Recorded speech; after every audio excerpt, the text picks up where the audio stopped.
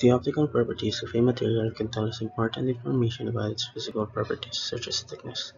However, they can also reveal valuable information about the properties of a material through the use of spectroscopy.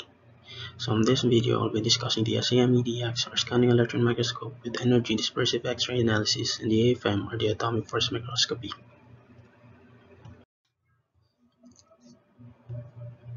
From searching for food contaminants to identifying machinable malfunctions to predicting how an aircraft part will corrode over time, EDS or energy dispersive X-ray analysis is a widely employed technique by today's material scientists.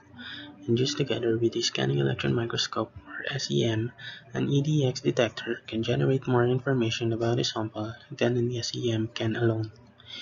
Using EDX, researchers can quickly generate information about the chemical composition of a sample, including what elements are present, as well as their distribution and concentration. But how exactly does EDX work?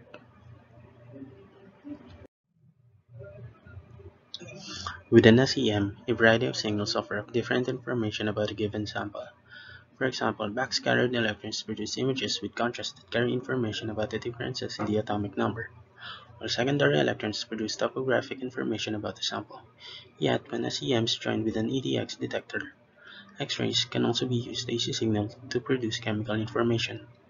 And to understand how these X-rays are generated, it is important to consider that every atom has a unique number of electrons that reside in specific energy levels.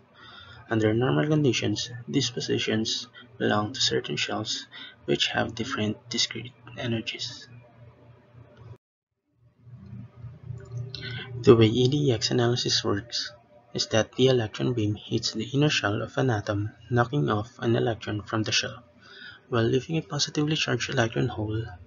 When the electron is displaced, it attracts another electron from an outer shell to fill the vacancy. As the electron moves from the outer high energy level to the inner lower energy shell of the atom, this energy difference can release in the form of an X-ray. The energy of this X-ray is unique to the specific element and transition. X-rays emitted through the process are collected by a silicon drift detector, which measures the signal and interprets it using software. In essence, the chemical information can be visualized in several ways, including elemental mapping and line scans. In this way, X-rays can be used to identify each element that exists in a sample. Interestingly, EDX can be used for both qualitative and quantitative analysis, enabling users to identify both the type of elements that are present as well as the percentage of each element's concentration within the sample. And as with traditional SEM, the technique requires little to no sample preparation and is non-destructive, meaning that it doesn't damage the sample. Because of its many advantages, EDX analysis has become a common practice across industries ranging from manufacturing or research to energy and resource management to consumer packaged goods. In fact, it's so practical that it's now an essential part of owning an SEM. Using an SEM to perform EDX analysis, researchers can improve production quality while saving valuable time, all using a very simple experiment. Now let's move on to another equipment in microscopy called the atomic force microscope or AFM. An atomic force microscope is a type of high-resolution scanning probe microscope that has a resolution that you can measure in fractions of a nanometer. It was pioneered in 1986 by Nobel Prize winner Gerd Pinnick and along with Calvin Quaid and Christoph Gerber. Atomic force microscopy is arguably the most versatile and powerful microscopy technology for studying samples at nanoscale. It is versatile because an atomic force microscope can not only image in three-dimensional topography, but it can also provide us a various types of surface measurements to the needs of the scientists and engineers. It is powerful because an AFM can generate images atomic resolution with angstrom scale resolution height information with minimum sample preparation. So how does an AFM work?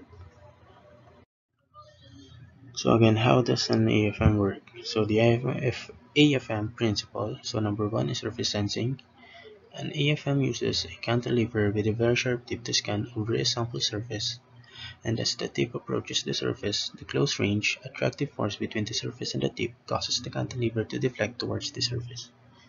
However, as the cantilever is brought even closer to the surface, such that the tip contacts it, increasingly repulsive force takes over and causes the cantilever to deflect away from the surface. Number 2 is detection method. So a laser beam is used to detect cantilever deflections towards or away from the surface. So by reflecting an incident beam off the flat top of the cantilever, any cantilever deflection will cause slight changes in the direction of the reflected beam. So a position-sensitive photodiode or PSPD can be used to track these changes. Thus, if an AFM passes over a raised surface feature, the resulting cantilever deflection and the subsequent change in direction of the reflected beam is recorded by the PSPD. Third principle is imaging. So an AFM images the topography of a sample surface by scanning the cantilever over a region of interest. The raised and lowered features on the sample surface influence the deflection of the cantilever, which is monitored by the PSPD. So by using a feedback loop to control the height of the tip over the surface, thus meaning maintaining constant position, so the AFM can generate an accurate topographic map of the surface feature. So for the advantages of AFM, so AFM is a powerful tool that is invaluable if you want to measure incredibly small samples with a great degree of accuracy. Unlike rival technologies, it does not require either a vacuum or the sample to undergo treatment that might damage it. At the limits of operation, however, researchers have demonstrated atomic resolution in high vacuum and even in liquid environments.